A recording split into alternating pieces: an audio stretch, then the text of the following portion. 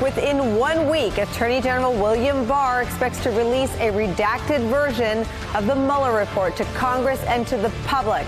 But behind that headline, plenty of reason for Democrats to be suspicious of Barr's testimony before the House Appropriations Committee today. First, his refusal to say whether he's offered the White House a sneak peek of the report. And second, a line in the sand drawn by Barr over releasing an unredacted copy of the report or any of the underlying evidence to Congress. That standoff shaping up to be the next front in the fight between the Trump DOJ and Congress over transparency. Here's Barr today. Did the White House see the report before you released your summarizing letter? Has the White House seen it since then? Have they been briefed on the contents beyond what was in your summarizing letter to the Judiciary Committee? I've said what I'm going to say about the report today. Will we have the complete report? Are you going to be selective as to what you give members of Congress? You mean the unredacted report? Mm-hmm. No, the first pass at this is going to produce a report that makes these redactions. House Judiciary Chairman Jerry Nadler suggesting if Barr does what he's promising and delivers a redacted report to Congress in the coming days, he'll face a subpoena and a court fight. Congress has need of the entire report, including the grand jury material, including including everything. And I presume we're going to get the redacted report within a week. When we do so, if we don't get everything, we will issue the subpoena and go to court. And in light of some recent reporting about some of Robert Mueller's investigators being frustrated that their findings were not reflected in Barr's selective summaries of the actual report, Barr, when offered a chance to weigh in on whether the president is correct when he claims total exoneration, Barr refused to answer. It is very puzzling to me that the 400 pages could have been reviewed, and the president states that this report is a complete and total exoneration. Who's factually accurate? As I say, it's hard to have that discussion without the contents of the report, isn't it? And that's why I'm suggesting that we wait until the report is out, and I'm glad to talk to people about it after then, and I'm already scheduled to testify about that. And that's where we start today with some of our favorite reporters and friends. NBC News national security reporter Julia Ainsley outside the Justice Department, Ashley Parker, White House reporter for the Washington Post, former assistant director for counterintelligence at the FBI, Frank Figliuzzi, Harry Litman, former deputy assistant attorney general and executive producer of the new Talking Feds podcast. And here at the table, Berit Berger, a former federal prosecutor for the Southern and Eastern Districts of New York. Julia, I have to start with you.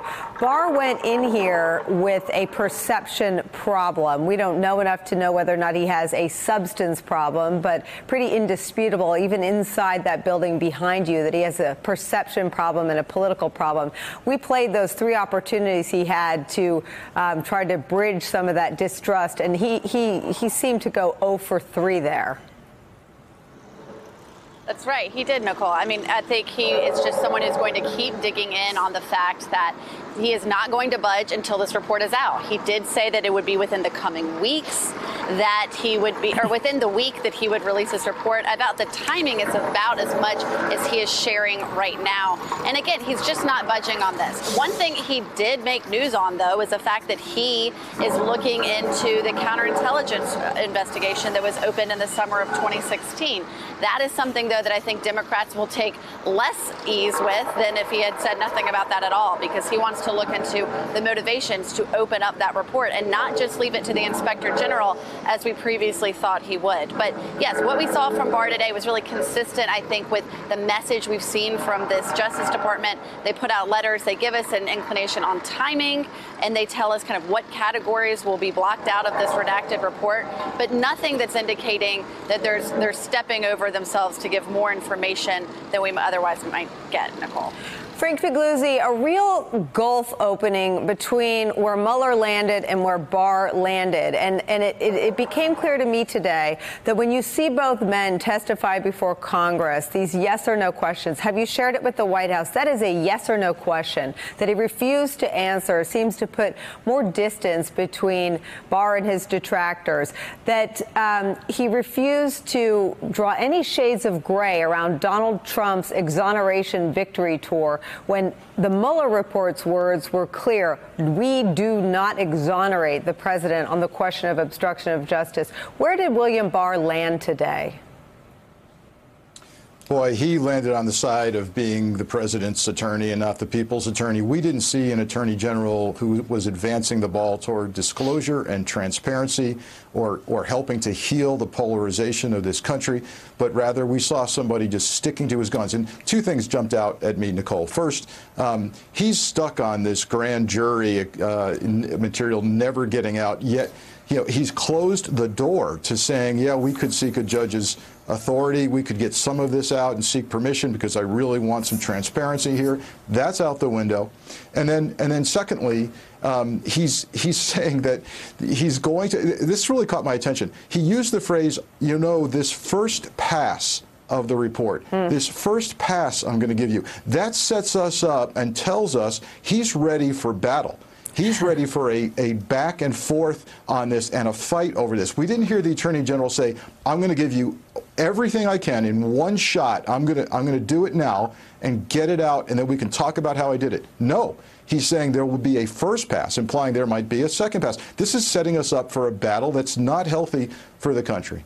Frank, let me follow up with you. Did you intuit from that there's some brinksmanship going on? I mean, it's my understanding from sources close to the investigation that the pathway for Democrats to see this underlying evidence could include the commencement, at least, of some sort of impeachment proceeding.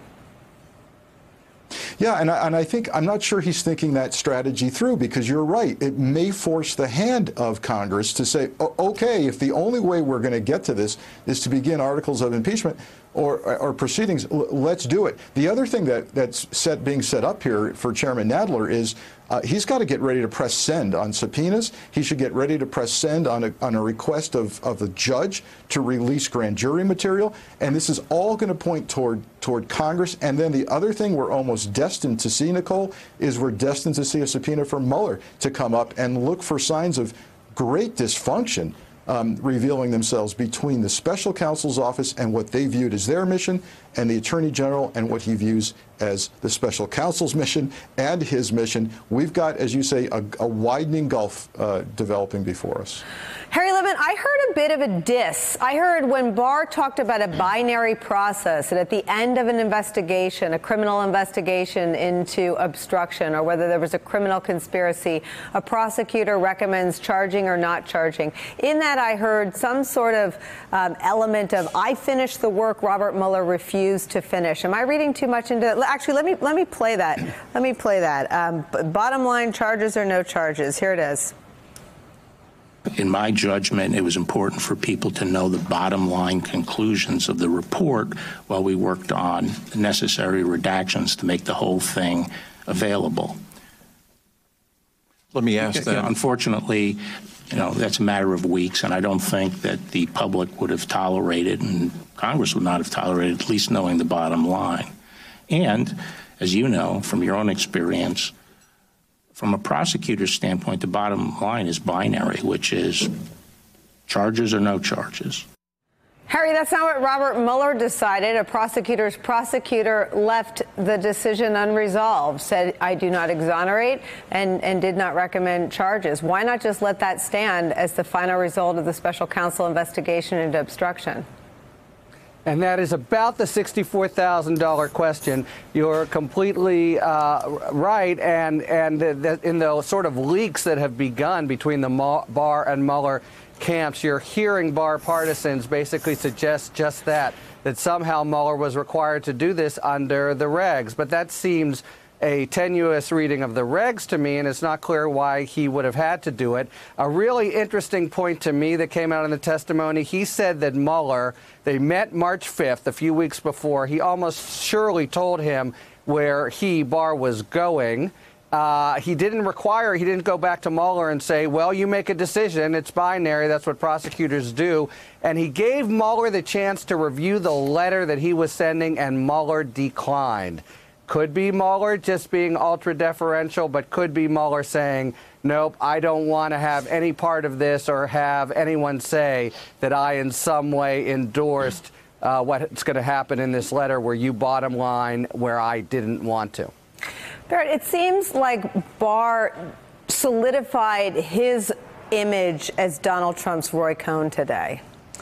Yeah, and I think that doesn't do much to help increase sort of the public's confidence in this entire process. I mean, here you have Robert Mueller, who does this, painstaking 22-month investigation, presents to the department this, pristine report that has no politics as a part of it, that's really just his, factual conclusions.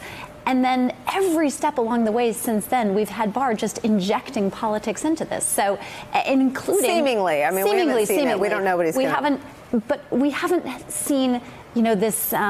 We heard him talk a lot about transparency and how he's, committed to be as transparent as possible, always with this added wiggle room of, as much as the law allows. And there's a lot of gray area in that last category there. So, look, I think it's going to be very interesting to see what, state this report actually looks like when it finally gets produced to Congress. And look, I hope the Attorney General sort of, does the right thing and takes a minimalist approach to these redactions and only redacts the bare minimum. But it didn't give us a ton of confidence in that today.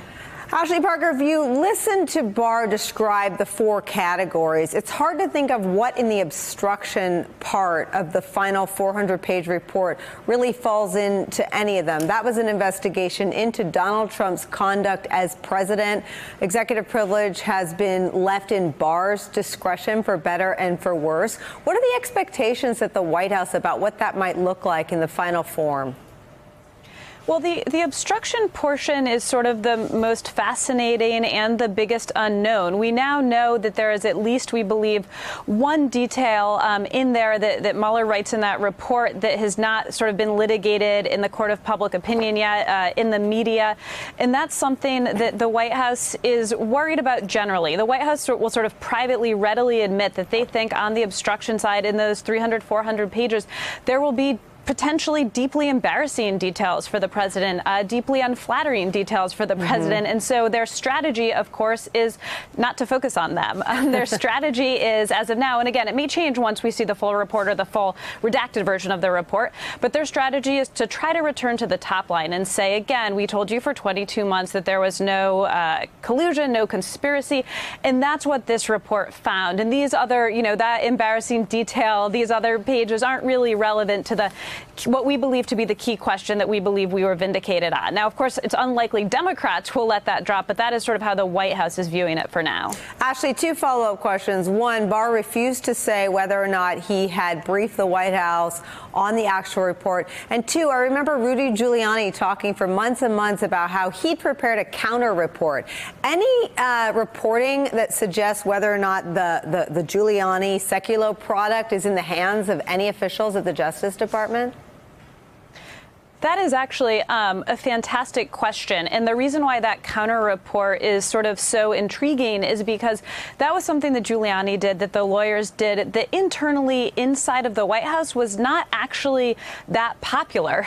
There was a sense inside of the White House that maybe this was the sense before we knew anything about the Mueller report and the Barr summary, and certainly the sense after that Barr summary came out and it looked on its face, and again, just 4 pages, but fairly positive from a PR point of view for the president, that you should sort of let sleeping dogs lie. And if you have the president's legal team responding to each point and counterpoint, it leaves a lot of room for them to maybe get something wrong, to stumble, to create a new set of headaches, especially coming from someone like Giuliani, who, as we all recall, often says one thing only to have to go on TV or call up a reporter and walk it back the next second. And that's not what you want in a counter report to the Department of Justice. Frank Figliuzzi, how about this idea that so much spin spin has now been injected into what Berit accurately described as sort of a sacred investigation, a very walled-off investigation, the four corners of that Mueller probe. It's now got all of Barr's obstruction partisanship, not right-left, but just strong views, hardline views on obstruction, and an open question about whether or not the White House spin, the White House counter report, is in the hands of anybody at the Justice Department. Yeah, so if this were your ordinary garden variety white-collar crime case in any community across America, you could make an argument that the jury pool is now tainted, right? You've had all of this perception and shaping and spinning and messaging going on, nothing really from the other side of the case. And so in the court of public opinion, if this was ever headed toward impeachment, it's all about the people's perception and the people's reaction to their members of Congress and what they're asking them to do as constituents. And now we've had all this time for the president to spin this in his direction, nothing on the other side. And that's why it's essential and critical that Congress prepare to call Mueller to the Hill and present as much as he can about this. But, you know, he's going to be between a rock and a hard place, because we're going to get this so-called first pass, redacted version. Then Mueller gets called. Mueller's going to likely have to stay within the constraints of the redacted version and not go beyond it. So now I begin to question the degree to which Mueller will be able to shed any new light beyond the redacted version. It's quite a mess, and whether this was all strategically and deliberately done or not, it's put the president in the driver's seat along with his attorney general. Some news about color coding. I love anything color coded. Here's Barr on spinoff investigations and how they'll be coded. You will recall that the special counsel did spin off a number of cases that are still being pursued, and we want to make sure that none of the information in the report would impinge upon either the ability of the prosecutors to prosecute the cases or the fairness to the defendants. Well, if a redaction is made because of a court order in a pending prosecution, we'll state that, and we will distinguish between the various categories. Yeah, I love a good color coding, too. I mean, maybe there'll be tabs. With the mom in us. It could get great. It really could. I mean, look, the categories that the Barr has identified, you know, the four categories of potential redactions, they're legitimate categories. I don't think we should, brush those aside. It is important that they not disclose, classified material. It is important not to disclose information about ongoing investigations. I don't think anyone would quibble with the idea that these are, solid categories that deserve scrutiny and that shouldn't necessarily be opened up to the public. However, the devil's in the details. So I think, having these things separated out is great. But the problem is, you have to have trust in the referee. And I'm just not sure that, the public has the confidence in the referee here that these are going to be, fair redactions made in, a manner that gives the most transparency possible. I want to ask you one last question, Harry Litman. It seems like we have been here before, where the Justice Department takes on a high-profile, high-stakes investigation. I'm thinking of the Hillary Clinton email investigation.